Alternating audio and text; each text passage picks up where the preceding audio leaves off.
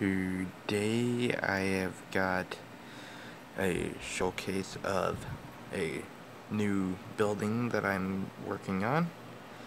It's pretty much done. I just got to add a little tiny bit of detail on the back side of it, but we'll focus on the interior details, which over in this small area we have got just a ton of crates and chest, which this is going to be a crook hideout in my city.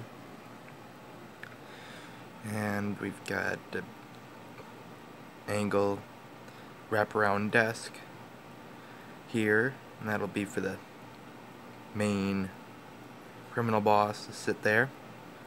And then we've got a little radio, or maybe an air conditioner unit thing, which is probably a radio. And then we've got a TV. And around the other side we've got barrels. One has a crowbar in it and the other one's got a bundle of dynamite. And on the wall on the other side we have just a sword, and I am able to completely turn this around so it is closed in fully all the way around the building. And I do have a roof, two roof pieces that I can put on this. Even though it studs all the way through the top, it's relatively easy to take them off if I'm very careful. So it's not that bad. But this is just a quick showing of this new criminal hideout that I have in my city. And you guys might be wondering if I'm going to use this as my main hideout now.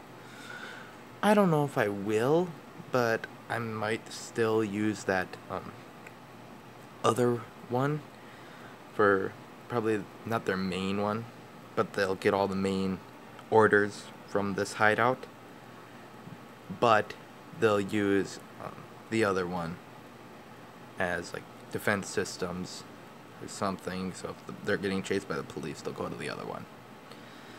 And after that, after this video is done, I might be doing a showing of all the sig figs I have, or versions of sig figs that I have, for the next video, so you guys can just maybe see that coming soon. Or I might do showing of my Lego store, which I'm about 99% done with that as well. I'm not putting a roof on it.